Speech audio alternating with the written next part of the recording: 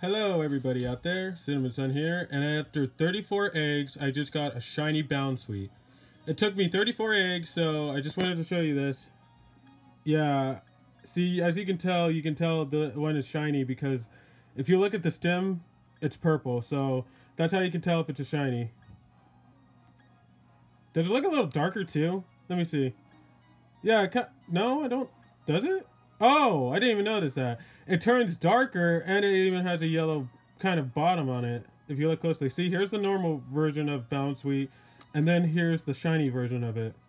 So, after 34 eggs, I just got a shiny Bounsweet, so I'll be posting this up on YouTube, okay? So, see you guys next time when I get my next shiny. I didn't think I was going to get it that quickly, so if you can look closely, what should I name her? You guys should... in the comment section below, tell me what I should name my shiny Bounsweet. She's a female, so yeah, this is her. She looks so cool. So give me a comment below on what I should name her, okay? This is Cinnamon Sun, checking out. Bye.